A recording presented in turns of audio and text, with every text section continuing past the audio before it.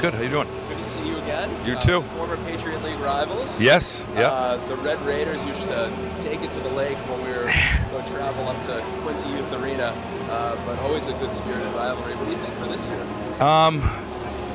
We graduated. We only graduated about 4 or 5 guys, but those 5 guys, one was a goalie, a senior goalie, and 3 of them chipped in for just a measly like 89 points or something like that. So we've lost that obviously, but we got a good core of seniors coming up.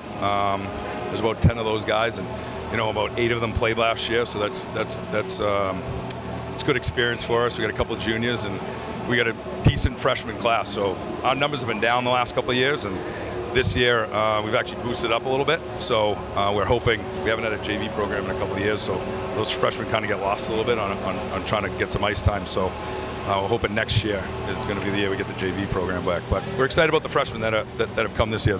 One's a goalie, and he's actually going to be starting for us. And then we got a couple of the guys that can contribute right away. So that's great to hear. Yeah. So what have you seen this week that is exciting for you? We scrimmaged yesterday, and I'd say the young guys jumping in and actually contributing a little bit and making hockey plays, I guess, not just getting rid of the puck and not being scared. So I was a little bit nervous yesterday with our first scrimmage to see how those guys reacted. We threw everybody into the fire and just see what they could do, and I was actually very impressed with how some of those guys were playing. So it's promising, at least. Sure. And what are you expecting to get out of today here at Garret Reagan?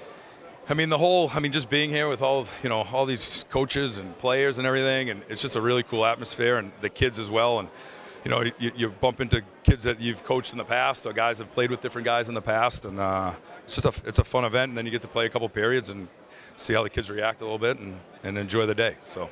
And what are you thinking as far as the Patriot League is concerned? Where do you see you guys fitting in the league this year?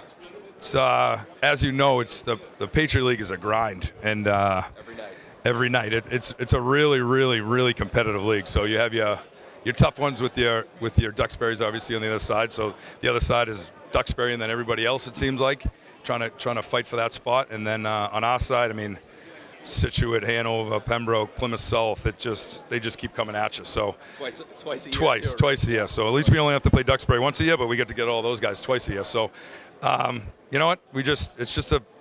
If you can get yourself into the tournament, this league really, really prepares you for that battle. So that's the hope. The goal is to get the tournament, and I think the bumps we'll take along the road in the Patriot League will help us hopefully for a run. Absolutely. It's been a pleasure being here with North Quincy head coach Matt Gibbons. Matt, best of luck this season. Thank you. Appreciate it. Good to see you. Around the ranks. Absolutely. Thank you.